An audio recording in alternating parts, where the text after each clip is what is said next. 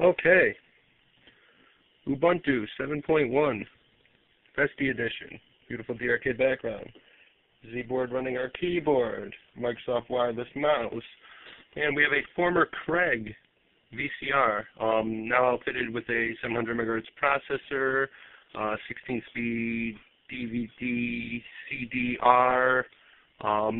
We also got 386 megs of RAM in this bad boy. As you see, our eject button works beautifully. Look at that. Let's catch that one more time. Ready? Nice. We still have the stock eject button on here if you want to hit that, but this one works just as good. Yeah, I just need to put the front plate door on there, and we shall be good to go. But let's try hard shutdown. So your power button, look down, up. It knows that we want to shut down, so I will comply. I want to shut down. But there we go. You can see our power light will go off. Oh, we're going to shutting down.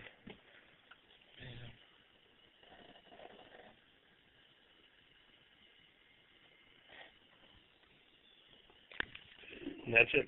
That's how you make your VCR into a computer. Enjoy learning. Bye.